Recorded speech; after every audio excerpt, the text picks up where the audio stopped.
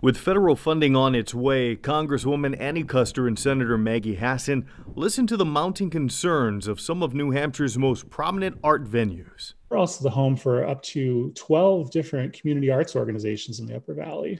They call our stage home every year.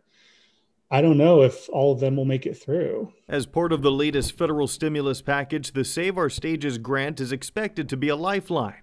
However, while the funds are expected to cover overhead costs, it may not be sufficient in retaining New Hampshire's talent. We've already lost a few of them to other businesses and things because they just can't hold out any longer.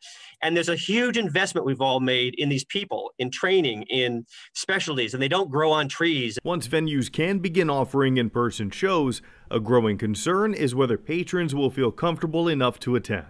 We only seat approximately a third of the people with the space factor. So in other words, if we have 450 seats, we can like 150 people.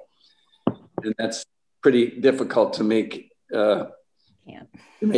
break even. In order to usher patrons back to performing arts quicker, the industry hopes to help expedite vaccinations by proposing venues act as vaccination sites. We gather people, we can do logistics.